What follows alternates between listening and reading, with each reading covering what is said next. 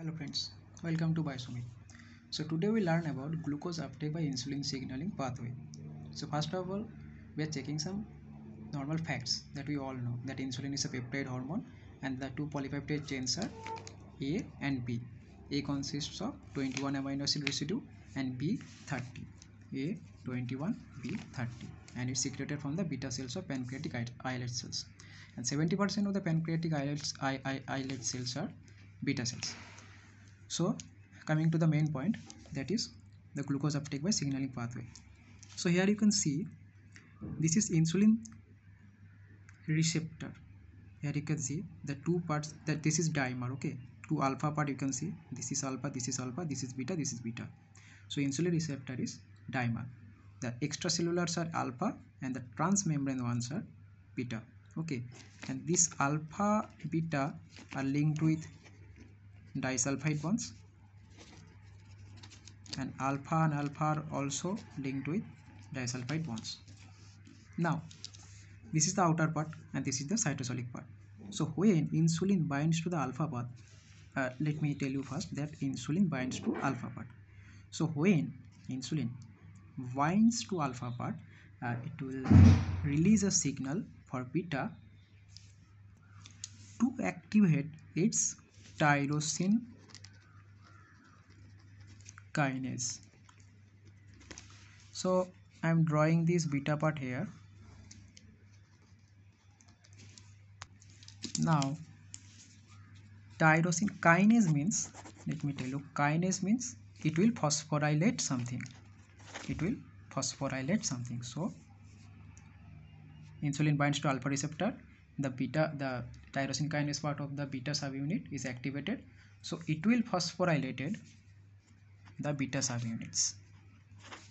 So this is the beta subunits and now it is phosphorylated. I am drawing this here. Now another thing will bind to its phosphorylated part, let's say like this, okay. This is another thing will bind to phosphorylated part of the beta subunit. This is called IRS. IRS1. IRS means insulin receptor substrate.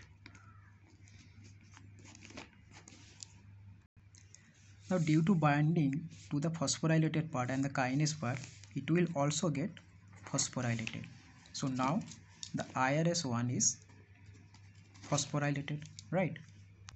Now this phosphorylated part of the IRS1 will serve for the binding site for PI3 kinase. So as I tell, kinase is what? It will phosphorylate. So again this PI3 kinase will phosphorylate a membrane lipid that is called PIP2. So this PI3 kinase is phosphorylating a membrane lipid that is called PIP2. So here will be the membrane, right? This is transmembrane. So now PIP2 becomes PIP3. Now this PIP3, that is PIP2 with phosphorylated PIP2, that is PIP3. Let me I am drawing here again. It is the recognition site for another kinase, that is PDK1. So PDK1 means, PIP3 dependent kinase 1. Now here you can see that PDK1, K means kinase means it will phosphorylate something. So PDK1 will phosphorylate AKT. Okay, this will be phosphorylated. And AKT is also a kinase, so it will phosphorylate some other things, and with this cascade of mechanisms inside the cells, inside the cell, there will be cascade of mechanism, cascade.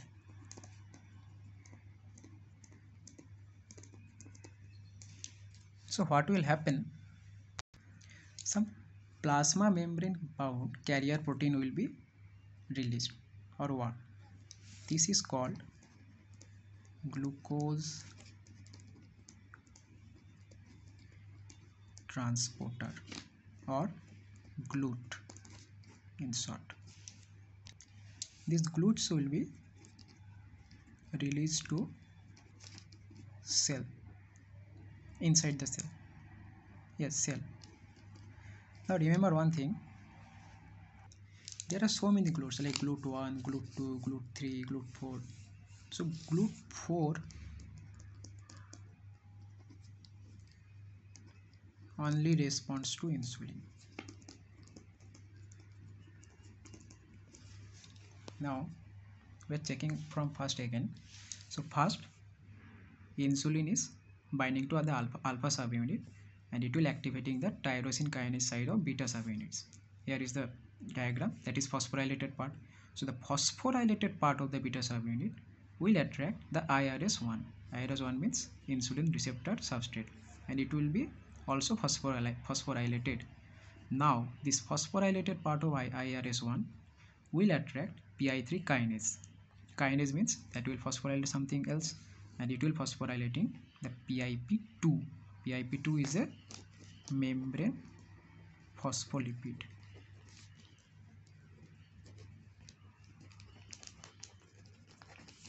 Now PIP2 with phosphorylation becomes PIP3. So this is PIP3, and this is the recognition site for PDK1. PDK1 means PIP3 dependent kinase 1. Again kinase, that means it will phosphorylate again something. So it is phosphorylating AKT. AKT is also kinase, and with some other mechanisms, with cascade of mechanisms inside the cell. Remember, this is the membrane phospholipid, so it is happening inside the cell. This is the cytosol part. The glucose transporters are recruited, and in case of insulin, that is GLUT4. Now we will see what GLUT4 is doing. Now after all the mechanisms, the GLUT4s are recruited. So GLUT4s are transmembrane protein. Here you can see why it is GLUT4, because we are talking about insulin and pancreas. So here the insulin receptor. So after this all mechanism, GLUT4s are recruiting.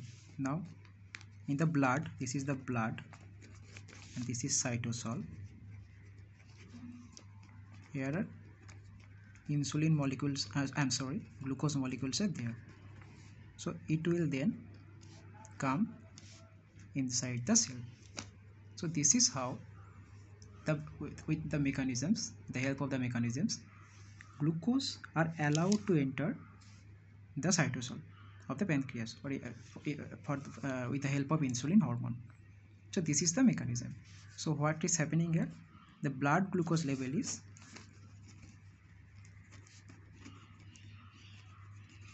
decreasing because it is entering the cytosol. Now what happens in case of some diabetic patients, for type 1,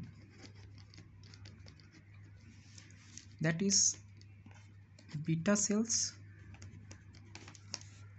are not effective, they are not making the insulin. So that's why this mechanism doesn't work. And in case of type 2 or non-insulin dependent diabetes, what happens, the insulin can't bind here.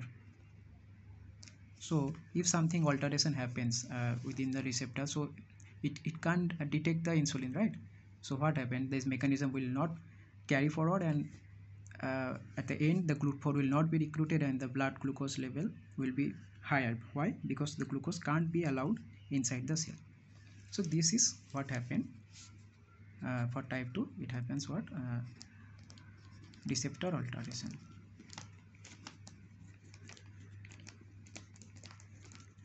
So this is what happens in case of type 2 diabetes.